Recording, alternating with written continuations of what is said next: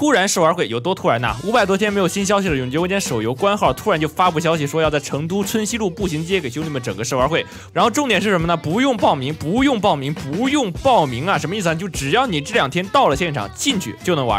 然后我从内部拿到的消息是，现场会开放手游的4排和无尽试炼，然后端游的英雄呢这次不会全部开放到手游里面去，给大家先放出来几个试试玩。成都的小伙伴和去现场看总决赛的小伙伴们，这家都是有福了呀！本来我说我也要去那边看决赛和兄弟们玩了，但是确实太忙了，没抽出时间来啊，不好意思啊。不过君临他们应该是会去了，到时候你们就线下抓那种1.6米的长头发妹妹，挨个问就行，其中绝对有一个就是君临啊，特别是那种戴口罩的，我跟你说。然后因为这次是不允许玩家录屏、截屏或者拍摄游戏画面的，所以实际上我也没有拿到任何1秒目前手游的素材。这一视频用的是永劫无间手游首次曝光的素材啊。其他消息呢，就是手游目前已经完成了基本内容的开发，但是操作系统、战斗机制、画面升级等等还存在优化空间。然后等到正式上线的时候，可能会和这次试玩会有较大差异。这一次呢，就是属于线下听听玩家的意见，收集反馈，然后回去继续调整优化。这是手游策划说的，不是我说的。因为端游、手游目前好像是2个不同的组在开发，然后手游的具体上线时间呢，只能说我不知道，策划也不知道，整个地球上就没有任何一个人知道。其他人给你爆料的时间再详细都不要信一个字儿，因为压根儿就没下版号呢。可能是1年，也可能是2年，谁也不好说。反正版号下来之前，手游是绝对不可能上线的。这样当年手游和端游要通用版号的谣言呢，也就不攻自破了，对吧？